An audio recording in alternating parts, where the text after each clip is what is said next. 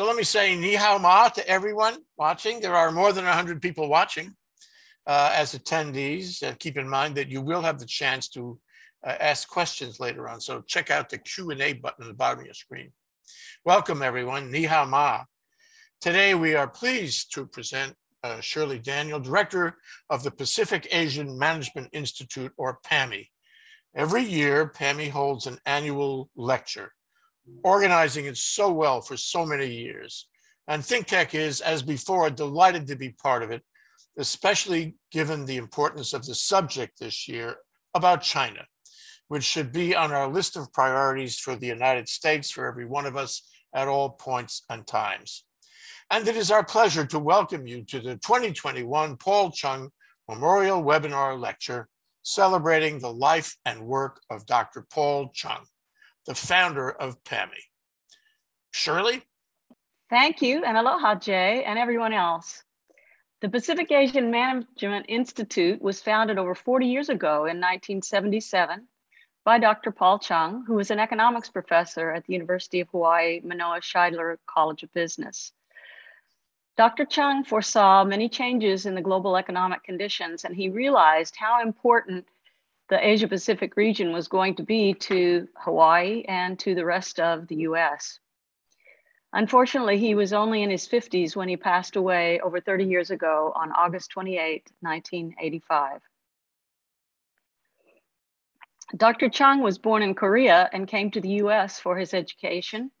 He earned his PhD from the Michigan State University.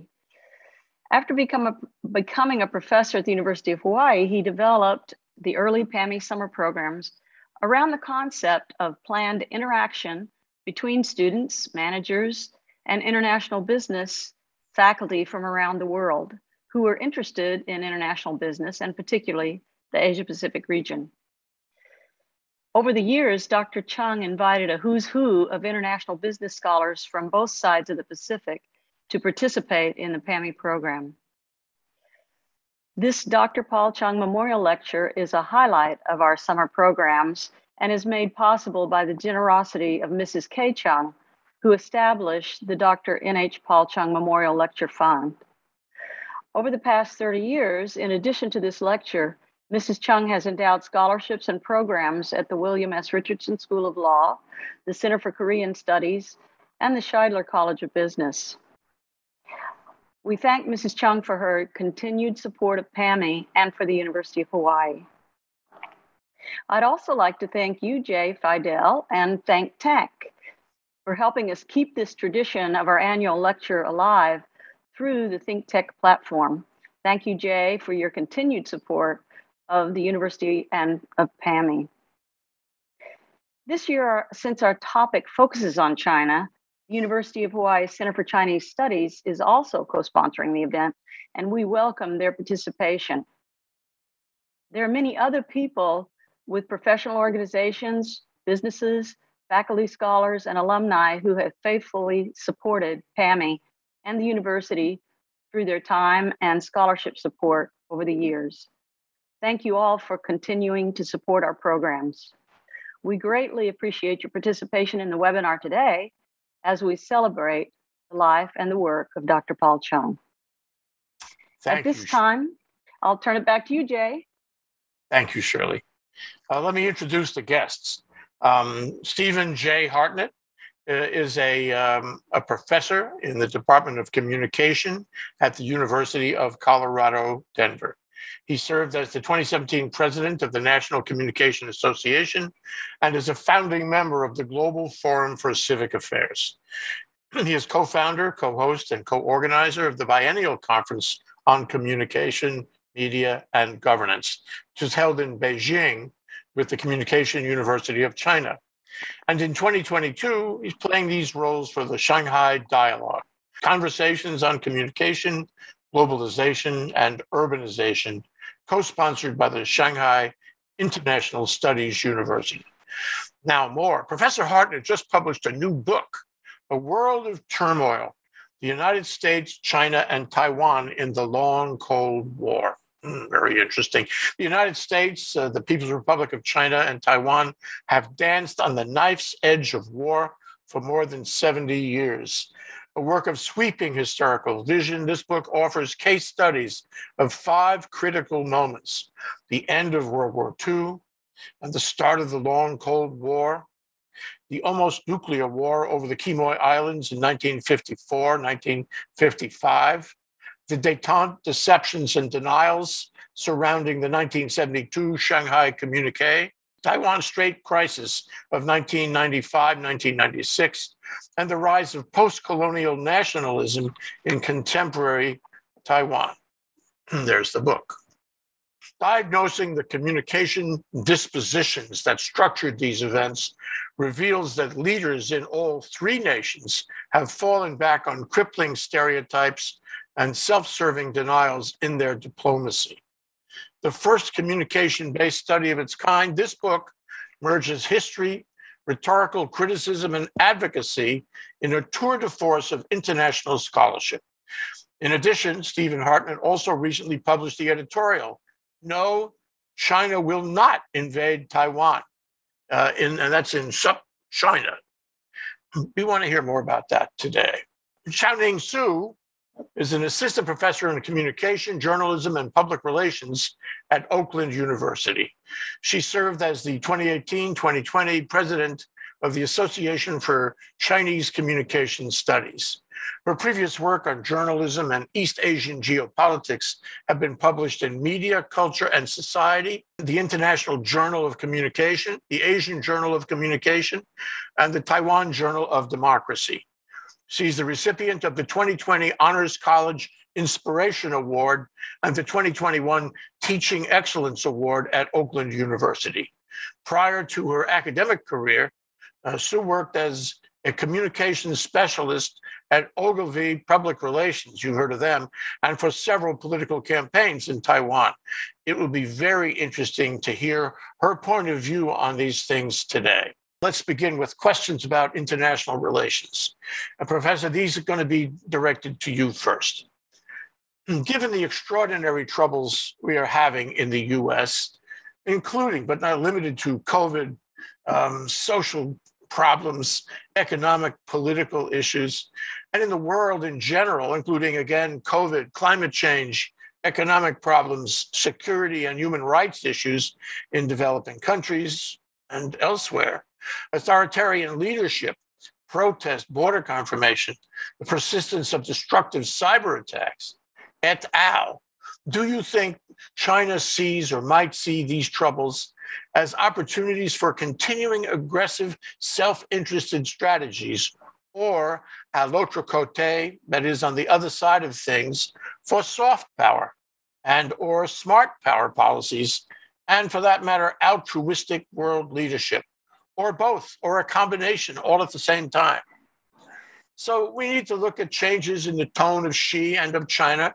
Remember the news events this week, challenges in the South China Sea, increasing controls on releasing intellectual property to the West, Xi's new common prosperity policies reported in the Washington Post, and with the termination of tutoring and various business and media trends in China, which he feels enhance disparity, but which some say are quite profound for China, a social and economic revolution of sorts, with the operative word controls, more and more controls in China by Xi. How well does that bode? Does it bode well or not? So what are your thoughts, Stephen? Be really interested to hear you talk about this. Thank you, Jay, for having us. It's an honor to be here with you and your team. And hello to my dear friend, Dr. Chiaoning Su. It's always great to work with you. Jay, you've asked a terrific question. To try to answer one small part of that question, I'm going to invite you and our audience to join me in looking at a map. If we could pull up this map. This is a map the CIA made of China's neighborhood. And I just want to ask you to think about how you'd feel if you lived in this neighborhood. Look at its northern border, almost 1,000-mile-long border with Russia.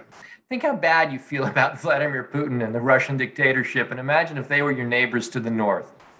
Look to the northwest. You see that China is bordered by Kazakhstan, Kyrgyzstan, Tajikistan. These are not stable regimes.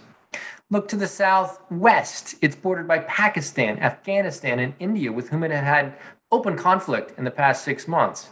And then if you look on China's eastern coast, it's surrounded by American allies, Japan, Taiwan, South Korea, New Zealand, Australia. What this map shows us, Jay, is that China lives in an incredibly dangerous neighborhood and it does not feel safe. So the first thing I would say for you and our audience today is that we in America tend to perceive China's actions as aggressive. But from the Chinese perspective, all they're doing is trying to create a little bit of border security all around their nation state. And so the first thing I'd say today is that both US foreign policy experts and China foreign policy experts need to do a better job of seeing our relationship through the eyes of the other.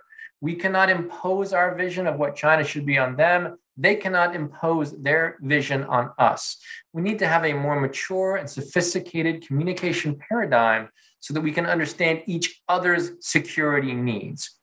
Now, the second thing I'll say, Jay, you mentioned COVID.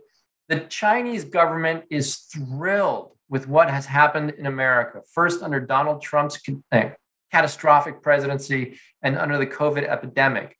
The reason being that when democracy looks bad, the Chinese think communism looks better. So we're in an international war of perception. The thing that we need to worry about as Americans is fixing democracy at home. Democracy is only a marketable concept internationally if we can show the world that it works here at home in America. We may have a way to go on that. Okay, as a follow-up, Stephen, what should the U.S. response be? And I would add the fact that nothing is as constant as change itself. Chinese policies, as we know from the newspaper, are changing all the time. Chinese strategies, presumably the same thing, and of course in the U.S. everything is changing. So ideally and objectively, what should the U.S. response be? What kind of foreign policy steps should we be taking, and what kind of what kind of vectors should we be following? What are the subjects we should be studying in order to develop and change our foreign policy with the changes in their foreign policy? Well, Jay, that's a great question and a complicated question. I would say the obvious answer is the first thing we need to do is reassert American leadership with our allies. The Trump administration destroyed our credibility around the globe. The challenge now for President Biden and Secretary of State Blinken is we need to rebuild our relationship with our partners in the Indo-Pacific. We may not be able to change China's foreign policy. We can make sure that ours is more humble, more based on collaboration, more listening and less commanding. And so that means we need to be spending our time, energy, and money in Australia, New Zealand, the Philippines, Japan, South Korea. So our foreign policy needs to, first of all, focus on our friends and allies. The second thing we should be doing is finding places of partnership with China. Remember, Jay, that they have no indigenous oil production. Everything that happens in China happens on imported resources, which means they are incredibly vulnerable to piracy on the high seas. Why are our tax dollars paying for protection of all shipping lanes in the Indo-Pacific? We should be partnering on that. We can share that cost. So fighting piracy is a shared concern. Talking about climate change is a shared concern. Talking about drug trade is a shared concern. So A, we need to realign with our allies. B, we need to find places of common ground and start from there. Joseph S. Nye Jr. of the Kennedy School has come to Hawaii on a number of occasions to speak at the CSIS Pacific Forum Board of Governors meetings. And he has, on repeated occasions, talked about smart power and soft power as an American, strategic approach. And, I'm wondering where that is these days. I think back to the Marshall Plan and how valuable that was. And I mean, in terms of smart power and soft power. And I'm thinking of Afghanistan. And when we left, we really left. I don't think we have but a very threadbare kind of relationship with them now. And I'm not sure when we have a plan to develop a better one. But at the same time, this week's news reports that China is providing food and fuel and all manner of support to Afghanistan, trying to literally build bridges. How does the U.S. respond to that sort of thing? Where do we have to come out and actually engage again in smart power and soft power so as to compete with what China is doing in Afghanistan right now? Jay, the way to think about Afghanistan is to remember when Senator Mitch McConnell said that his chief goal was to make President Barack Obama a one-term president. You remember that comment? Everyone took that as an indication of a war of partisanship, and to say that McConnell would rather see America be stuck where it is than to see the Democrats get a win. China's thinking about Afghanistan right now is exactly the same as that. We've completely ruined that country. We've spent 20 years there, billions of dollars, thousands of lives, and yet there's no democracy, there's no functioning economy. So China's happy to see us fail in Afghanistan. That's the first thing to know. They're happy to watch democracy flounder. The second thing to know, though, Jay, is that when China rolls into any place, everybody talks about the Belt and Road Initiative. China shows up with billions of gallons of oil and they build ports for people and so on. And China thinks they're going to win hearts and minds by doing that. And no. It didn't work for the British. It didn't work for the Russians. It hasn't worked for us during the Cold War. And it's not going to work for China. So China's happy to see us fail in Afghanistan. And if you want to think about realpolitik, we should be happy to watch them fail in Afghanistan too. They're just wasting their time and effort. This question is definitely going to be on the final exam, Stephen. I love your answer. The answer was no. Okay, let's see. The next question is addressed to Professor Su. How have China's aggressive actions in the South China Sea triggered fears in Taiwan, Japan, Australia, the Philippines, I think, and other Indo-Pacific neighbors? This is a problem. How scared are they, and is it a legitimate fear? Right. Thank you so much for having me today, Jay.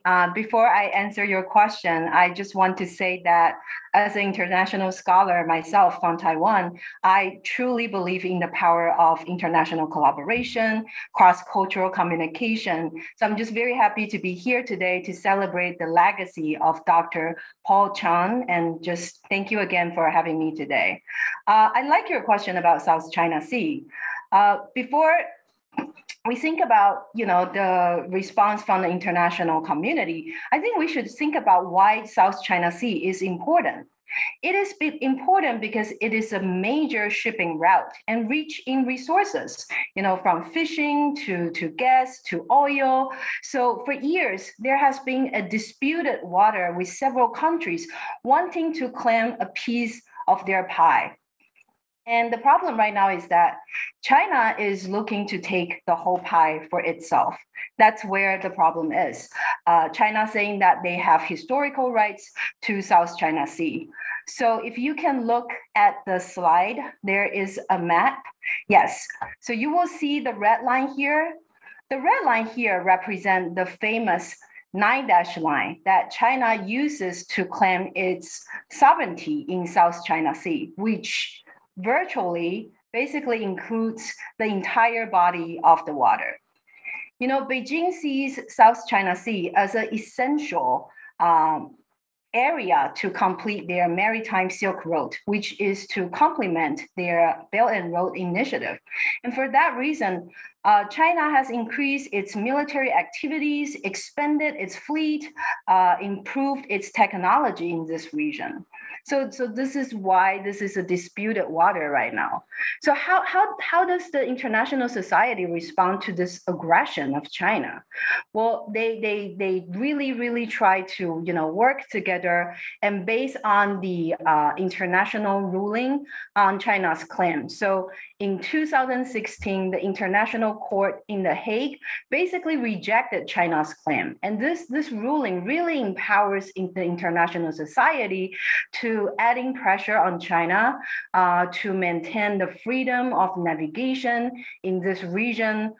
For example, as you can see in my next slide, just last month, you have the joint naval exercise between 4 countries, Japan, the US, Australia, India, aka the Quad, to basically sail through the region as a way to maintain its openness.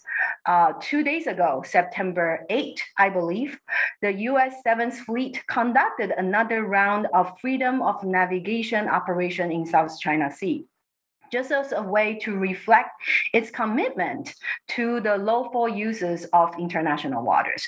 So this is just to tell you that, yes, this is troubled water. China really tried to expand its presence, its dominance in this region, but international society is also pushing back quite hard.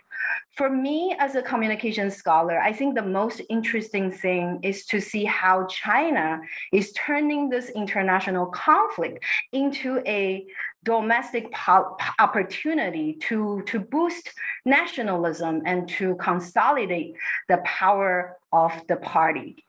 So I don't know if you guys remember this, but in 2016, when the International Court first rejected China's claim, the visual of 9-line actually went viral on Weibo. A lot of people, Chinese netizens, use that visual as a way to pledge loyalty to the state, to the party. So it becomes such an event to boost nationalism and to consolidate power. So again, I think South China Sea is going to be a trouble area for many years to come. When we pay so much attention for this to be an international conflict, we should also pay attention to how China is turning this into an opportunity to consolidate its power. Yeah, just to follow up on that, does it go beyond the area right outside of China? I mean, I heard at one point, maybe this is old news, but China actually took its 9-line further east and considered its domain way further east. In fact, to a point on the map not too far from Hawaii. In addition, within the last 2 or 3 months, there was talk about, was it China or maybe Russia, but there were ships out here not too far from Oahu. And nobody knew why, and there wasn't a lot of press about it, but they have Hawaii on their minds, So where does Hawaii fit in all of that? Where does the United States and one of the 50 states fit in all? Where does Guam fit in all of that? Is this likely to expand east? What's the dynamic on China's intentions here? I'm sorry, the question? What's the dynamic? How is it changing? What are their aspirations, all things considered? Sure, I'll jump in on there and I'll say that what they're doing, Jay, is they're probing what the Chinese, the People's Liberation Army and the People's Liberation Navy learned, particularly during the presidency of Barack Obama, is that they can push and push and push and we won't push back. And so they're going to keep pushing. If that includes pushing over to Guam and Midway and over to Hawaii, they're going to do that. So we're going to have to, again, this is where I love Chiaoning's slide when she showed the Quad doing a freedom of navigation sail together as an alliance.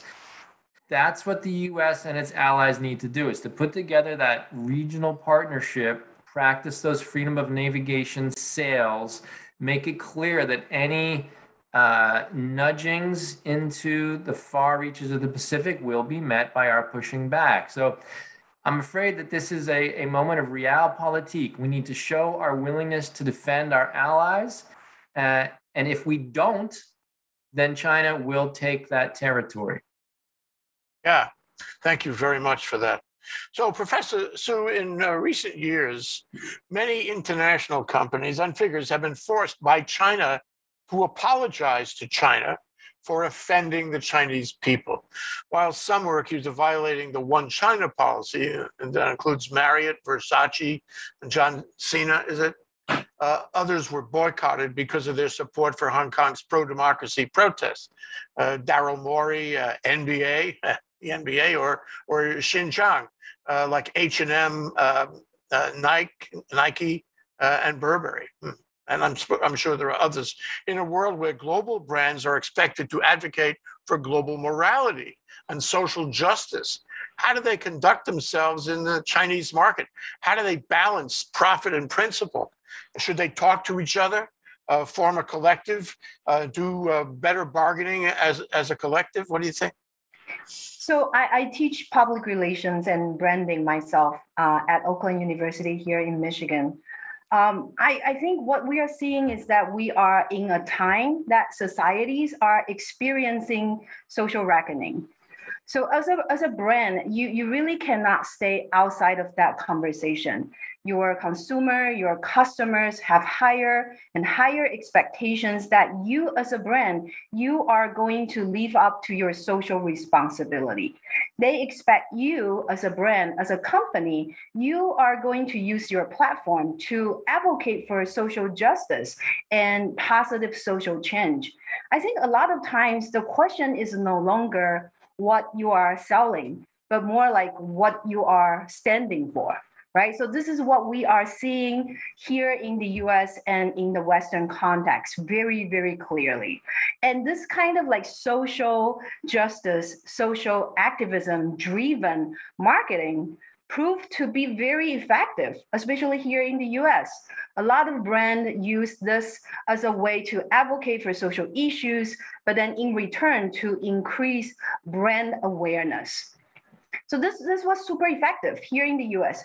But once you move out of the Western context and enters the Chinese market, this is where we see the problem. Let me just use the example of H&M that happened earlier this year as a way to talk about this disconnection between the social-driven, social activism marketing strategy and how that is sometimes lost in translation. So what we see is that last year in a statement, H&M said that they were concerned about Uyghurs being forced to pick cotton in Xinjiang. And because of that concern, they decided not to source products from Xinjiang anymore. This was an effort for H&M to say, we stand with the issue of human rights. We want to support them. We want to do the right thing. We want to have a higher standard of morality. So their strategy is actually appraised in the US. However, Chinese consumers see this differently. They see this as a maneuver, political maneuver almost, to demonize China through spreading rumors and lies. They have a very different interpretation of what is happening in Xinjiang. And in a lot of minds of Chinese consumers, China can make no mistake. Any form of criticism is viewed as disinformation or just another attempt to bully China. Right. So back to your question, how do international brands conduct themselves in the Chinese market? I honestly think there is no perfect answer to this question. And I think the answer will be very, very different from industry to industry, from a brand to another brand.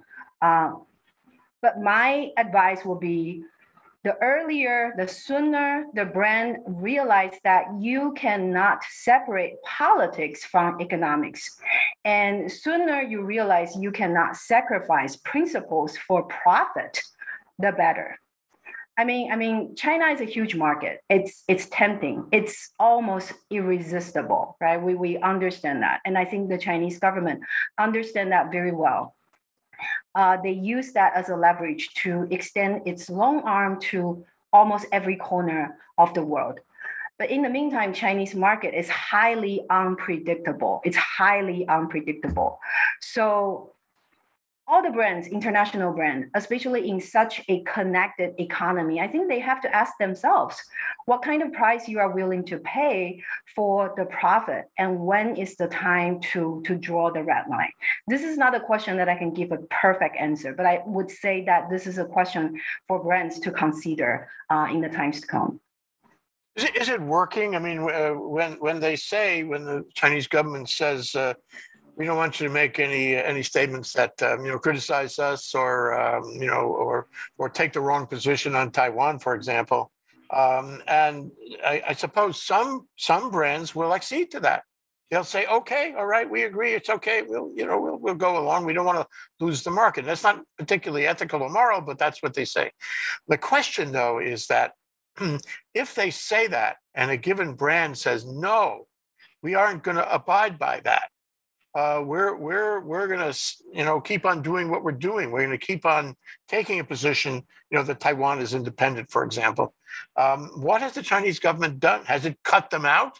Have they actually taken steps to follow through on the threat? So typically we see like a chain effect if they, stand by the message itself. If they refuse to apologize, if they don't do any public form of apology, a lot of times we see them being removed from the market. They are invisible to some extent. And I think there is a very interesting collaboration between the state media and social media in China. The state media would first publish like an opinion piece, accuse the wrongdoing of the specific brand, on the wrong side of the history, making the wrong decision. The state media would first publish a statement in that direction, and the social media and netizens will quickly pick up that message and amplify that voice on social media. So that really leaves very, very small space for the brand to survive in the Chinese market. So that's why you see, sometimes people just decide to apologize. John Cena, for example, months ago, he was promoting his new movie in the Asian market. He first came to Taiwan, and then he was very excited about this movie being released in Taiwan first. And then he went to China. And then all of a sudden, there is this accusation of him saying that Taiwan is an independent country and they want to boycott the movie. And John Cena decided to make a video apology speaking Mandarin. And again and again and again in that video, he emphasized his love to the Chinese people and China altogether. Right? So that's his way of handling the situation. And I think to some extent that apology was accepted by the Chinese market. But I think John Cena has to remember, it's not just China watching his management of the situation. The rest of the world is watching as well. And how would they interpret such action? And how do they question his integrity and credibility from now on? So I think this is the question for international brand. Like now you just cannot, hide information. We live in such open information flow kind of society. The transparency of information is there. Whatever you are doing in China, people would know. And if your action and your message is inconsistent, I think consumers and customers are smarter than that. Good. And the media has to be smart too. Yeah. How good a job do you think the media outside of China is it doing a good job to bring these things to public attention outside of China? So I think I can answer this question in different ways. One, I'm very happy to see the media outside of China is now paying more attention to China-related issue. So, we talk about agenda setting in communication, just to have the visibility of the issue sometimes is the way to get public attention. So I'm very, very happy to see that, there are more and more media try to talk about China, situations there, have their interpretation of the situation, like close attention. That's good. That's visibility of the issue, right? But then we move on to how do they tell the story? How do they tell the story? Visibility is just one thing. The next step will be what's the framing? What's the rhetorical strategies? I think some of them did a really good job, but there are also other media try to sensationalize the issue to some extent. I mean, Stephen said that in the beginning. A lot of times, international message is not just for international audience. It is also for domestic audience as well. So I think there is some media here in the US try to use this anti-China message as a way to unify its audience, right? So that kind of reporting could be really problematic. And another thing that really complicate this picture of news reporting is that China is asking foreign correspondents to leave China. They are asking like Wall Street Journal, Washington Post, New York Times, all the reporters to leave China. And that make China this big information black hole. Like, where do you even get the information? How do you even portray a country accurately when you don't even have access to the country? So I think altogether, all of this become factors when we see the news coverage of China. Yeah. Wow. God, things are changing again for the proposition that we need to follow it. Okay, turning to you, Professor Hartnett. Stephen, along the same lines, the US and China continually clash over questions of human rights. We know that. To wit, Xinjiang and the Uyghurs. The US charges China with various violations, and then China alleges the US is meddling in its internal affairs. And the US says, China says that the US has its own human rights problems, and indeed we do. But how could this dialogue be improved in the future? Do the human rights problems in the US disqualify us somehow from making charges against China? Do the problems in the US make China stronger on the world stage?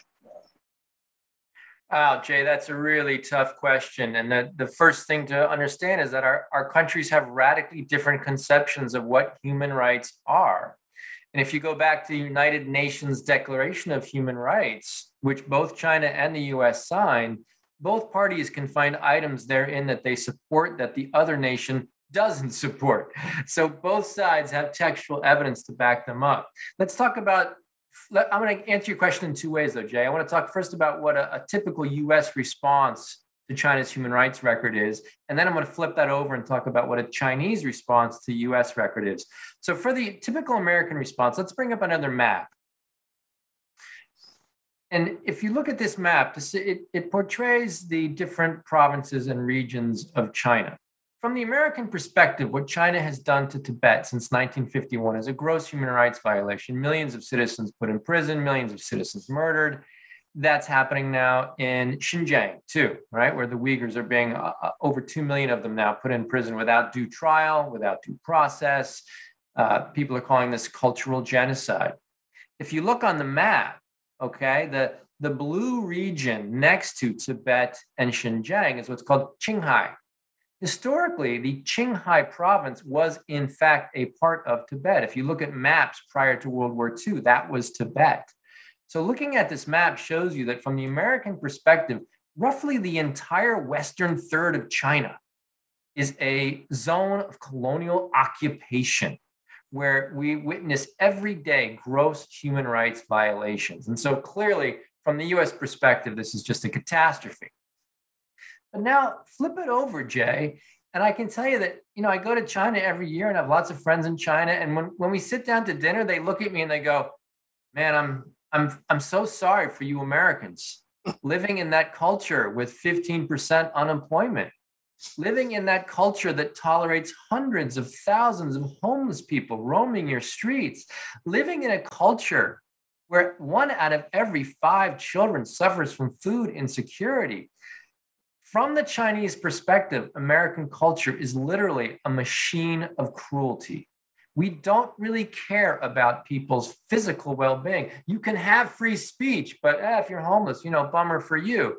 So what happens is the Americans, we privilege our liberty and the Chinese privilege physical security. So we have a real clash on what values matter regarding human rights. And we see this now most clearly in Hong Kong. What the Chinese Communist Party has done to Hong Kong, from my perspective, is a huge political crime. They've taken what was, in my opinion, the greatest city on the planet. They've destroyed the free press. They're crushing the market. Just this week, they arrested the founders of the Tiananmen Memory Museum, and they dismantled it physically yesterday. So this is a war against memory, a war against critical thinking, a war against free speech. Now, from the Chinese perspective, the Opium Wars started from Hong Kong. When the Japanese invaded during World War II, they came through Hong Kong. When the Cold War was in full swing, the CIA's largest base in Asia was in Hong Kong. So from the Chinese perspective, Hong Kong has always been the soft underbelly of the empire and therefore must be clamped down. So again, we just have these radically different visions of what matters. Now, to go to your real question, Jay, what do we do? we are not going to change the Communist Party's policy in Xinjiang, and we are not going to change what they're doing to Hong Kong. But we can begin a mature and sophisticated dialogue, explain our position to them, listen to their position to us, and begin to try to build bridges of cooperation, which again, as I said before, I think could be around climate change, around the drug trade, around piracy in Southeast Asia. I think those are three easy win-win scenarios. Let's start with those and build from there. Stephen, with what's going on in Hong Kong, really travesty in all directions. And of course, it's intended, at least in part, for effect. It's intended to intimidate the people inside of China, not to do the same kind of protest. And certainly it's intended to intimidate the people in Taiwan. Hong Kong could happen in Taiwan. And it strikes me that this is so obvious that the people in those places, that is in Hong Kong, in mainland China, and in Taiwan, they don't take a good message from this.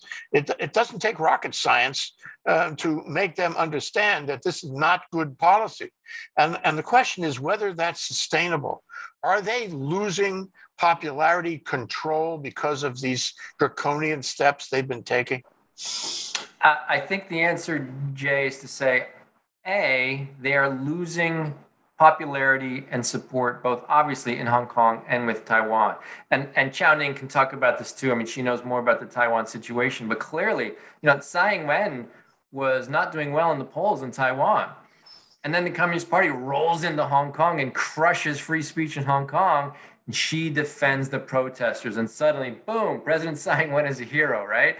So the Taiwanese have taken the message that we can't trust China. What they call one country, two systems is now clearly shown to be a lie. So A, what the party has done in Hong Kong has a terrible political decision for short term. But B, you got to think long term. Take Hong Kong. What we're seeing from Hong Kong is a flight of capital. We're seeing a brain drain. We're seeing all the professors who can leave are leaving. All the journalists who can leave are leaving. I mean, the city is literally turning over overnight. And from our perspective, that's a catastrophe. The Communist Party will simply enable new Chinese party members to move into those roles. And 20 years from now, it'll be a fully Chinese city. So they're going to take a hit now on their soft power so that they can get a long-term geostrategic win. And that's the difference between the United States and China. They're playing a long game. Yeah.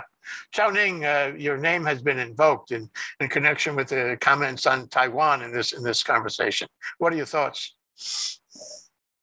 So I have families in Hong Kong. I visited Hong Kong in 2017.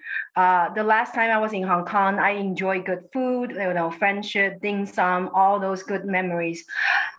I didn't know that could be my last time visiting Hong Kong, really. 2017. It was just 4 years ago, and it feels like a different world right now. I have so many, scholar friends in Hong Kong, working very good, prestigious universities. They are looking for jobs somewhere else.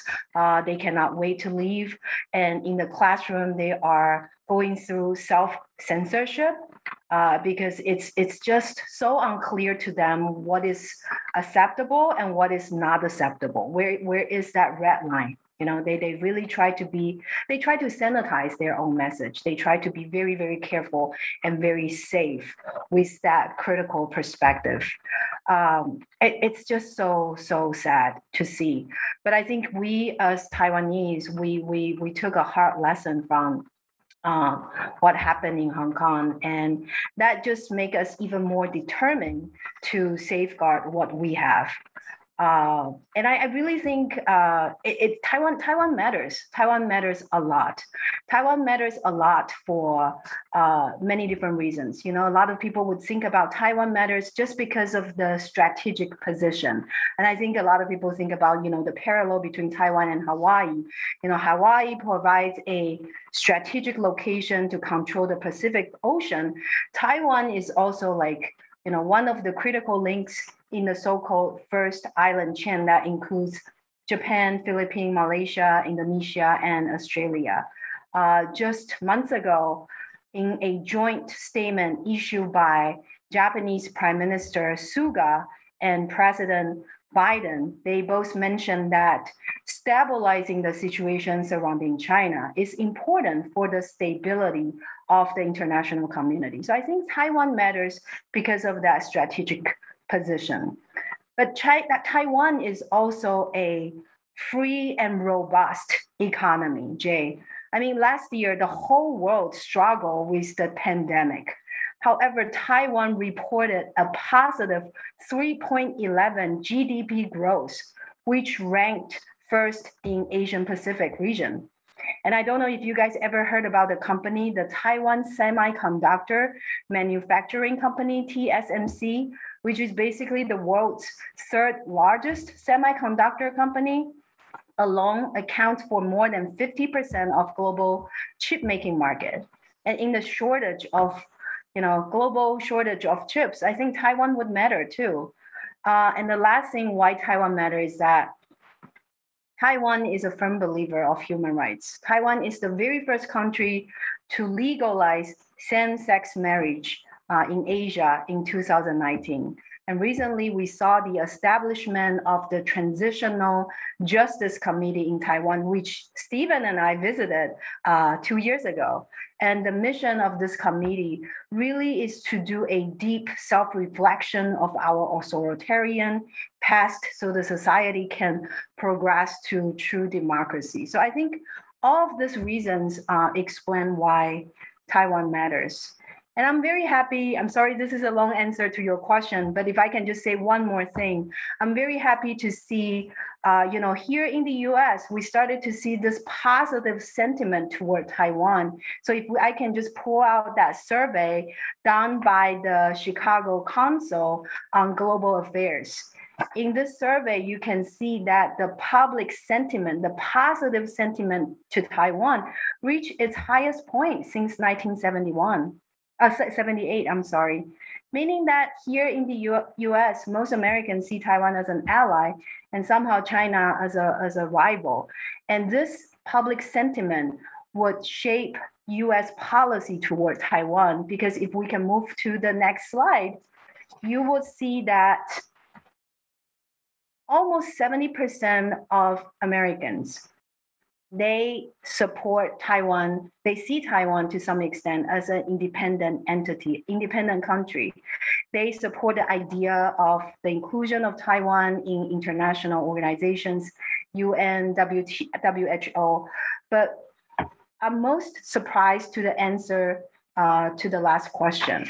The answer to the last question is that 52% of Americans favor using US troops to defend Taiwan if China were to invade the island. I know Stephen wrote an article about, no, China is not going to invade Taiwan, but it is also very comforting to see some numbers here that almost half of the American society support the idea to defend Taiwan should anything bad happen. So yeah, Taiwan matters, and we support Hong Kong, and we want the support from the international community as well. Thank you, Chiaoning. Actually, your comments are very touching. Let's go to Stephen here. Okay, all in all, when you consider all the things we've been talking about, Professor Hartnett, China's diplomacy seems kind of confused. On the one hand, you have Belt and Road, the Belt and Road Initiative, the rhetoric about shared destinies and harmonious relationships. On the other hand, you have debt traps, you have wolf warrior diplomats stoking conflict globally. So which message is more accurate regarding China's ambitions, its true policy, its true aspirations? And what do these confusions tell us about China's leadership? Where is China heading? The Washington Post article about the internal conflict, really suggests that we have a cultural revolution. What's the connection between Xi's leadership internally, trying to get people, I guess, to be more patriotic, and externally? It all seems like there's too many things going on. How could this change? How attached is it to Xi? How powerful is he now? And what did he have for breakfast? Yeah, you are the master of asking complicated questions, brother. There's about 12 questions in there, so I'm gonna pick and choose some of them to answer. But first, let me just say that let me flip your question on its head and share with you that from the Chinese perspective, the people with the confused foreign policy are America. And it really goes to the heart of what happens to foreign policy under democracies. Think about the rotation from George Bush to President Barack Obama to the insanity of Donald Trump and now to Joe Biden. And from the Chinese perspective, they look at us and they're like, that's no way to run international foreign policy. To change your mind every 4 years, that's just crazy. So if we're going to talk about a confused foreign policy, America has one too. We'd ought to admit that up front. Now, to go directly to your question, though, Jay, China's foreign policy is confused because China, like America, is a country that is undergoing a profound legitimacy crisis in the political class. I'll tell you a story. Last time I was in China, 2019, I visited I spent a day with the International Department of the Communist Party. These are basically young kids, blue jeans, t-shirts. They've all been educated in the West. They're heavily wired. They're cosmopolitan. They're all drinking lattes. And what they want is international peace. Using our American vocabulary, we'd say that they're hipsters. They're liberal hipsters. I left that meeting, got on a bus, picked up a copy of the Global Times, and the Global Times was just screaming about why we needed to invade Taiwan. And they had quotations from PLA generals, plotting out the invasion. And I share those stories just to say that China is fractured politically, just like America. You've got your liberals and your conservatives. You've got internationalists and isolationists. Xi Jinping looks to be the paramount leader in Stalinistic style, but he is not. He is threatened in all directions by rival factions. So China's foreign policy is so confused because China's confused. What we as Americans need to do, therefore, is to form alliances with the liberal factions, those who support free speech, those who believe in international law, those who will acknowledge the free and independent status of Taiwan. And what that means is we need to be building more international conferences, more cultural exchanges, more student and faculty exchanges. We need ping pong diplomacy times 10 to increase contact between our cultures. Chiaoning talked about how there's no free press in China, so they don't really get an honest portrayal of who we are and what we believe in. And that's where we as activists and scholars and leaders need to build those bridges of collaboration. So China's confused, but so are we. So, we need to build and fix democracy at home. We need to form alliances with the liberals there, and we need to shore up our alliances in the Indo-Pacific. If we can do those three things, I think we're all going to be happy. In my visit to Shanghai in 2003 or so, my friends there pointed out that there were satellite dishes on every other apartment, and the satellite dishes were able to get signal from outside of China. Is that still the case? How important a factor is that they're able to get internet signal from outside? I'll tell you a funny story, Jay. So, the party has outlawed VPNs, right? Virtual private networks, which is what all the hipsters use to get on the internet. And Chiaoning, again, was talking before about how the internet is so clamped down in China. But it's a dirty little secret in China that anybody who wants to can get a VPN and access anything they want. I was talking to a very high-ranking party member, and I asked her, what's up with the VPNs? And she said, look, you've got to understand that we trust the middle class. We know we can't do international business without the internet. We can't be a sophisticated society without the internet. So anybody who wants to can get a VPN, that's fine. What we don't want is the peasants getting online. She said very clearly, all the revolutions in China have started in the countryside with the peasantry. That's who we're afraid of. So it's a little dirty secret that, we think there's no free internet in China, but everybody's got VPNs, including all the party members. So they're all reading the New York Times every day. They're reading the Washington Post every day. So it's really important for us to keep pushing our values and to be true to our values, knowing that they will make it into China via those VPNs. Chiaoning, do you have anything to add on that? You're a communications person. I'm sure you studied this in your career. Yeah, I do agree with Stephen. I'm sure there are, various voices inside China, fractions, different views. Um, and I think that's why we say this earlier. A lot of times, the messages that they produce seems to aim for international audience, but it is also for their domestic audience, right? It is part of their ruling. It is a way for them to boost nationalism, to boost the sense of patriotism, the pride, the national pride. And I've been studying the strategic messaging produced by China for a while. To my surprise, I really see this evolution and transformation from, maybe in 2008 when we saw, Beijing Olympics. The narrative of the China story is more about the culture, the historical glory, the harmony of the people as a society. It's really very focused on the culture and how, if you still remember the slogan of Beijing Olympics, one world, one dream, right? So it's a time that, the soft power strategies used by China is very much about the cultural attractiveness, and that China has finally made it, and they are ready to be part of the international society, and they are ready to play by international rules. One world, one dream.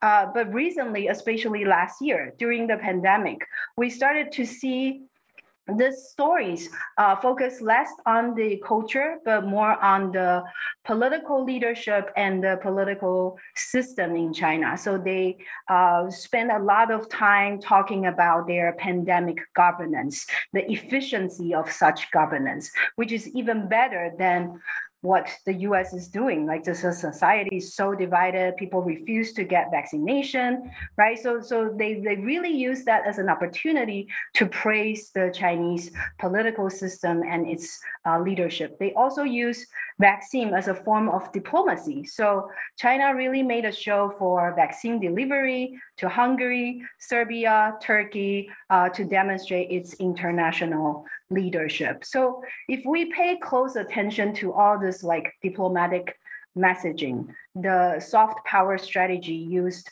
by China to tell its story, you really see that how it evolved from this culture-focused message to now it is more about governance. It's now more about political system. It's basically about the Chinese political leadership.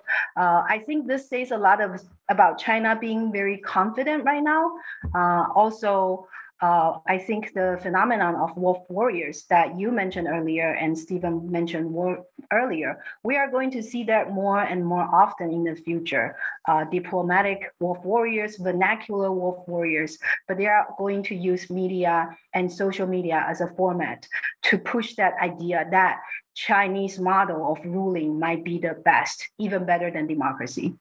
Well, these initiatives, can they walk and chew gum at the same time? I mean, before it was public diplomacy strategies, and it was addressed, at least at the time of the Olympics, to cultural heritage, as you said. And now it's changed, okay? And now it's addressing models of governance, pandemic management, showing that China, has its act together in management. But the question is this a transition? Is it a replacement of messaging? Is it an addition to older messaging? Are the older messages still built in, or do we just drop the old one and go to the new one? How does that work with 1.4 billion people?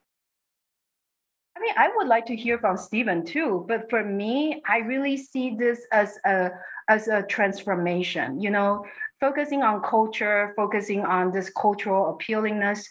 This is very much Joseph Nye's idea of soft power, right? You want to, appeal to your outside audience. You want to have them do whatever you want, not through forces or sanction, but through cultural appealingness.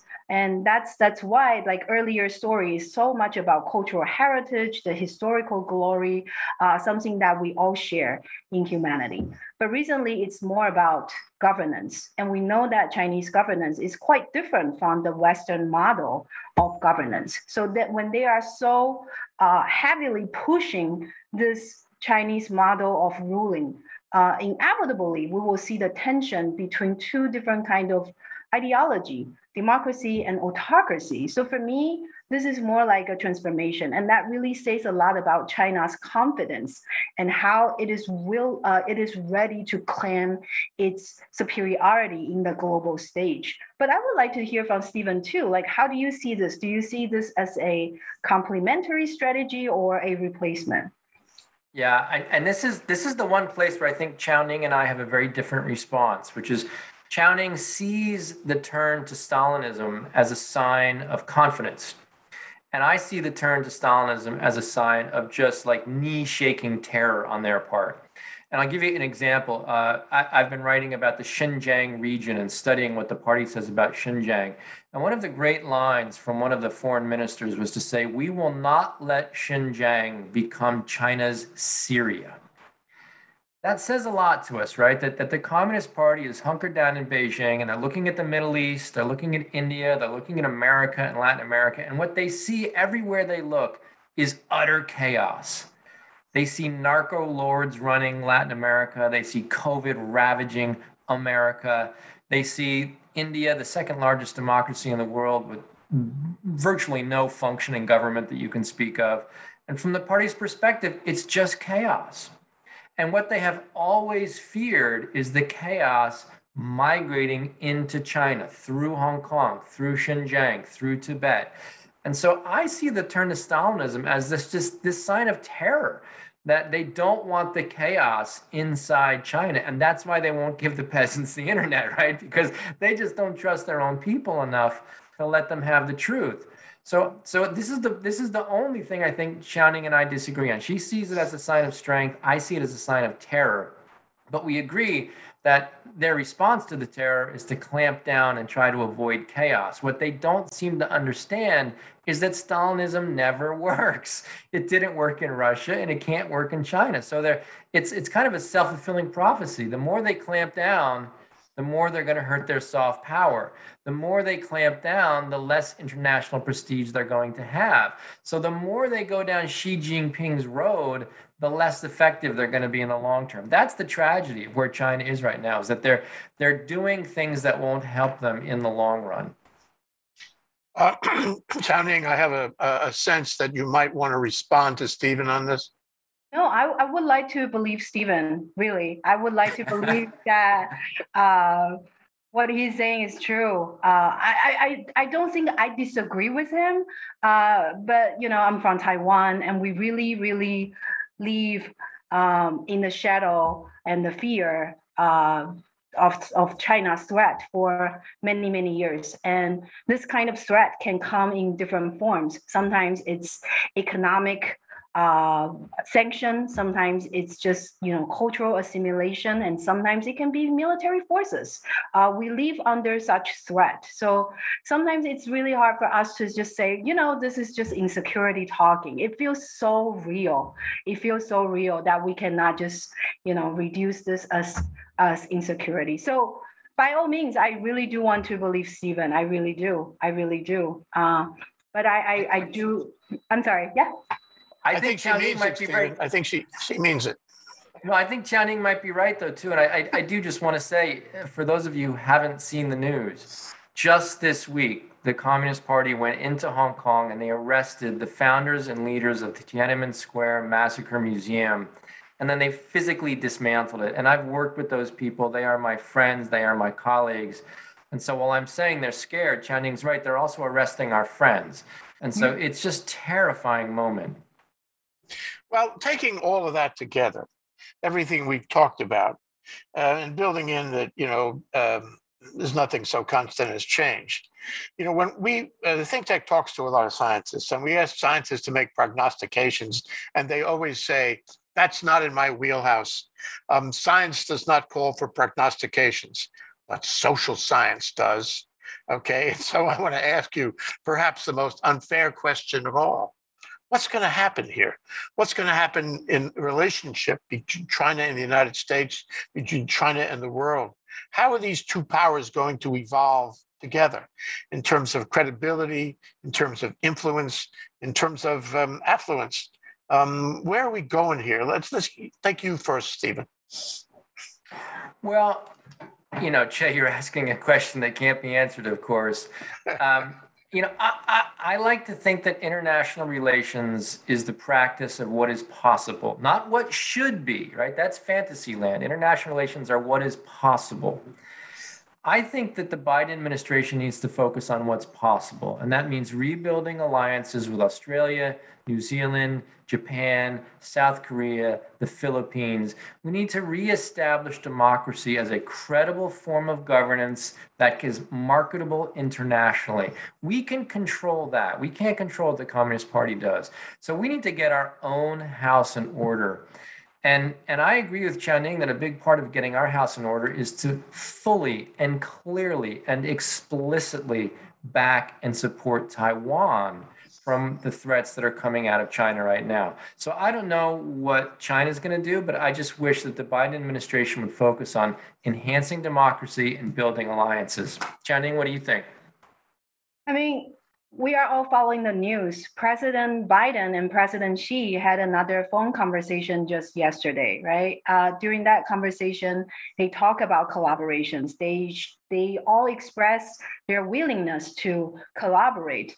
But I think the truth is that we are going to see intensified competition between these two superpowers for the years to come.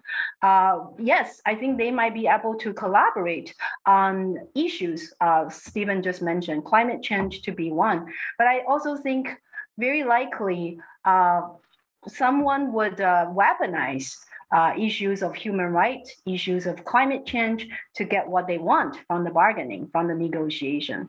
My sense is that this competition between US and China is going to continue for many, many years to come. So the conversation that we are having here today is actually very valuable. It's valuable. It's to bring like-minded people to pay attention to issues between US and China and hopefully come up with some a strategic solution interpretation, so we all are better prepared for what is coming.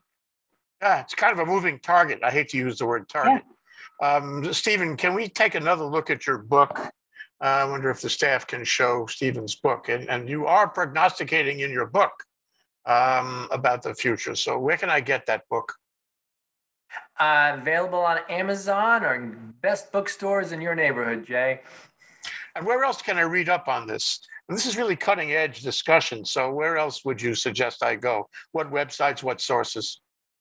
That's a great question, Jay. And I begin every day by reading the New York Times and the Washington Post. From there, I go to SUP China, S-U-P, SUP China, as in what's up, China? Fantastic clearinghouse for news about China. Then I go to China File, which is a great website. The BBC and The Guardian from London have done great coverage. And a site that a lot of liberals don't know about, but they should know about, is Radio Free Asia, rfa.org. So we have no shortage of great coverage on these issues, Jay. The news is out there. You just got to go find it. Chiaoning, how about you? What do you look at, either in English or in Mandarin? Well, or Cantonese, for that matter. I would agree with Stephen. He mentioned some really outstanding sources. For me, because I speak both languages, so I also read a lot of newspapers from Taiwan.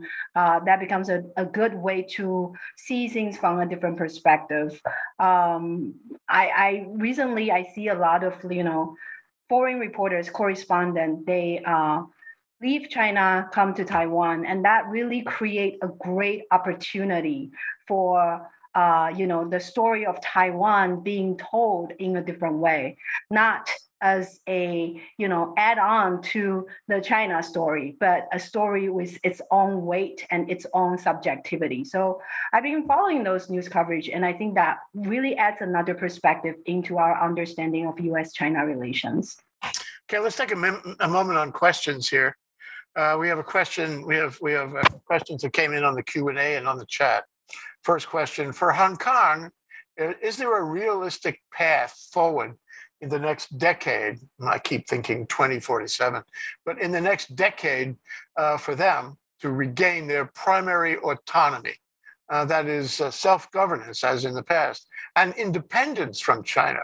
Or will conditions only further continue to deteriorate and ultimately become more similar to, I don't know, this is a fair comparison, more similar to an Israel-Palestine-Gaza Strip arrangement with periodic military incursions and tighter entry-exit controls being enforced? What do you think, Stephen? Hong Kong is done. I mean, I hate to say it, but Hong Kong is done. Look at what's happened in Tibet, right? I mean, I was in Tibet just a couple of years ago visiting Lhasa. You know, there's Mercedes-Benz dealers on the corner next to monasteries. You know, they're showing Chinese TV. They're not teaching the Tibetan language in the schools. I mean, Tibetan culture is just being erased. That's what's going to happen in Hong Kong. That's what's now happening in Xinjiang. So I hate to say it, but no, Hong Kong is done. The Hong Kong we know it's over. Well, Please. Oh, I'm sorry. I was just gonna say I hate to say this, but I would agree with Stephen on this. I think there is very little can be done to reverse the situation in Hong Kong. But I also think this is a time that international support is particularly important. We should keep talking about Hong Kong. We should keep talking about situations in Hong Kong as a way to demonstrate solidarity and as a way to offer our support. So it's not gonna, the end game is not gonna come that fast. Okay, here's one more question. With the official crackdown on VPNs by the Cyberspace Administration of China since mid-2017, how easy is it for the average Chinese citizen to get past the Great Firewall of China? Yeah, that's a great question. And there's been a lot of literature on that. And people are referring to this now as the cat and mouse game. And the way I like to play the cat and mouse game, last time I was in China, summer of 2019 before COVID, is I went to China with 5 different VPNs on my laptop. And each day I would rotate which one I would use. If you use the same VPN 2 days in a row, it gets flagged. So you got to rotate your VPNs. But if you do that, it works. And that's what the hipsters in China all do. They've got laptops loaded up with multiple VPNs and they rotate their usage so they can't get busted. Busted, what does busted mean? What kind of penalties are involved if they find out you're doing that? Funny story there, Jay. Last time I was in China, my wife and I went out to dinner. And my wife, before dinner, was doing some work on her laptop on her hotel room. So we went out to dinner with some friends, and we came home and her laptop was gone out of a hotel room. We were like, that's interesting, because there's not really any crime in China. So we went down to the front desk, and we're like, oh, yes, we were cleaning up your laptop for you. And they had erased all the VPNs off my wife's laptop. So sometimes they'll respond technologically. Sometimes they'll send someone to your room and take your computer. And if other worse things can happen as well. So, I want to step back here because I'm laughing about something that's not very serious. I mean, it's a cat and mouse game, but if you lose the game, you're going to go to prison. So it's really very dangerous. So I don't want your listeners to think I'm making light of just how dangerous it is to live in a Stalinist society that does not believe in free information. So you can get VPNs, you can use VPNs, but the party's going to crack down. So it's this, you're constantly playing cat and mouse, trying to get away with something that you know is illegal. Okay, with the another question, you want to add anything to that, Chiaoning? Okay, would the Belt and Road Initiative have any weight in how the relationship between China and the U.S. Would develop in the next few years? Does it? Will it? How would that happen? Anybody want to take a shot at that? Chiaoning, you or me? Even you. Now, here's the thing about the Belt and Road Initiative is that the Belt and Road Initiative is not, in fact, an economic Marshall Plan for the world. That's what the party wants you to think, but that's just their messaging. It's not a Marshall Plan. The Marshall Plan was meant to help rebuild Europe so the democracies could thrive. The Belt and Road is China rolling into underdeveloped countries and building railways with their own labor. building ports with their own labor, using technology imported from China. So they're not actually helping these countries develop indigenous technologies or indigenous infrastructure. So what the Chinese are going to learn as they try to do this in Southeast Asia and Africa is the same lesson the British and the Russians and the Americans learned, which is that economic colonialism only makes enemies. Thank you. We got one more. I think this is the last one. I think this is yours, Chiaoning. This is, what about the role of education? What about getting Chinese students to the U.S. and, for that matter, U.S. students to China? Just as what happened, 10, 20 years ago, it seems to have, declined. How do we continue this two-way flow that seems to be stuck now? Wouldn't that be helpful for relations between the two countries? Well, before we can end this pandemic, I think there will be no flow of international students whatsoever, because international traveling is so difficult right now. So I think this pandemic is a very, very urgent issue that we all have to focus on. But this, intensifying competition between the US and China is going to affect the enrollment of international students in both countries for sure. I am here in Michigan at Oakland University. Our neighboring university, Michigan State University, used to have about, 7,000 Chinese students per year. Recently, they lost so many Chinese students that it create an enrollment issue for them. And that is because the visa issue, also the political rhetoric involved in all this like school applications and the distrust between the US and China, and also the fear, Chinese students are reading news. They understand there is this rise of anti-Asian American movement here in the US. They understand that, China is now the new target. They've been demonized. So I think they also have this fear. So I do think universities, higher educations, we should do a better job. We should be more responsible to prepare them. Other than recruit them, we should also prepare them in terms of what they are going to face in this country. We need to really facilitate this process so that it will be as smooth as possible. Because at the end of the day, we need this intercultural exchange, and international students really is the best way to increase that international dialogue. We really cannot stop talking to each other. This is something that I strongly agree with Stephen, and international students play a key role in this conversation. Stephen? Yeah, Chiaoning is exactly right. International students aren't coming to America anymore because of COVID. The other big issue, though, I'm at the University of Colorado, Denver, where we run a program called the International College Beijing. We have hundreds of Chinese students come to America. We send our kids to Beijing. It's just a beautiful program. It's an example of what's possible when countries act like grown-ups. And last time I was in Beijing, I was meeting a bunch of parents of potential students, and a mother pulled me aside and said, "Is my daughter going to get shot?" And it's not a crazy question. It really isn't, right? They look, again, this goes back to what we said before, Jay. The Chinese parents who, want to send their 18-year-old kid to America, they look at America and what do they see? They see homelessness, they see gun violence, they see pornography and drug use and online gambling. And they're like, why would we send our kid to that?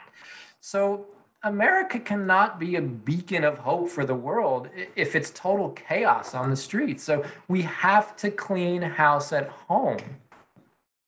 In another trip I took to China early in the 2000s, I met a woman lawyer there in Shanghai. And she had a law degree from, Chinese schools. But as is often the case, she was bound on a career course to take an LLM in the United States. So she took an LLM in the year 2001. And on September 10th, she arrived in Manhattan. And NYU was the school.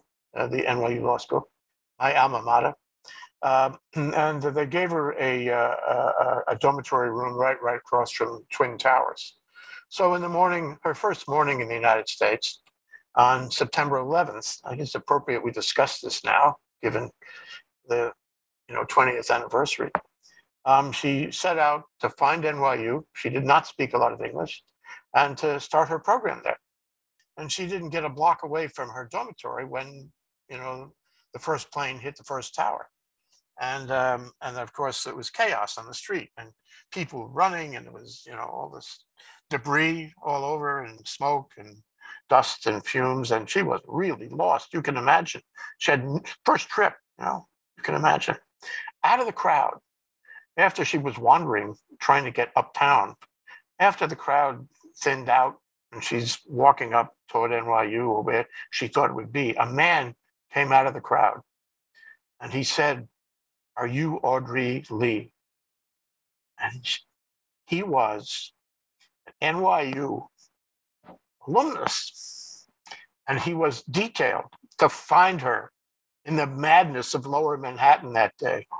And he did find her, and he took her home. When I talked to her about this story, she said, she will always remember, I would always remember too, and she will always love America. Now that's soft power.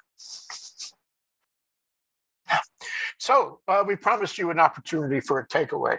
Let's start with you, Chiaoning. Can you give us your takeaway, what you want us to remember about this discussion? I just, again, want to appreciate this opportunity. Thank you so much for having me today. As I mentioned earlier, I think this competition between US and China is only going to intensify in the coming years. So I think we all have to prepare ourselves. And as like someone like myself from Taiwan, and I'm sure other countries across the world, caught between these two superpowers, we need to have more dialogue. We need to have more conversations, and maybe we can come up with some strategic alliances in one way or another, so that we can together, sail through this upcoming storm safe and sound. So eventually, I think the competition will continue, and the conversation needs to continue as well. Stephen? Jay, before I give you my takeaways, I just want to say thank you to you and Carol Mon Lee from ThinkTech Hawaii for being great hosts. And I want to thank Shirley Daniel at the Pacific Asia Management Institute for being terrific hosts, and the University of Hawaii Center for Chinese Studies, especially the Chung family for its generosity. And I just want to say, Chiaoning, it's always an honor to get to work with you. I think you're such a terrific international ambassador. So it's really just been fun and an honor to get to hang out with you all today. In terms of my takeaways, Jay, I'll tell you this. I've gone to China every summer for the last 15 years. And every time I talk to people on the street in China, they love America. They ask about our music. They want to know who's winning the basketball games. They want to know how the Mets are doing. We have soft power in America. Everybody digs American music.